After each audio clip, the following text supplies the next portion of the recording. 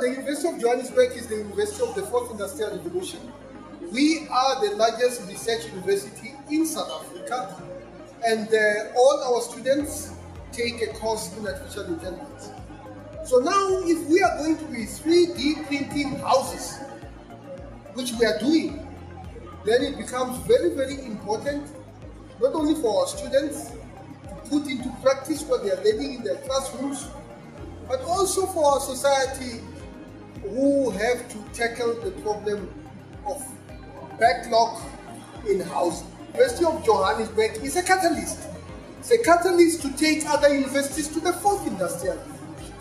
So yes, we are going to see this being done. In many areas in housing, in manufacturing, in teaching and learning, I've already said that we are 3D printing chemistry models so that we can be able to create a better learning infrastructure. Well, there are many areas that we are working on. We are working on how do we best material for building, issues of resilience to fire, resilience of structure. There are many research programs that we are working on. It's a better housing than what we have.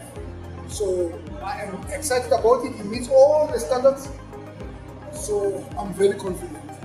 The University of Johannesburg, as you know, I am leaving to go to the United Nations, is going to continue to deepen its participation in the fourth industrial revolution to ensure that South Africans are not left behind.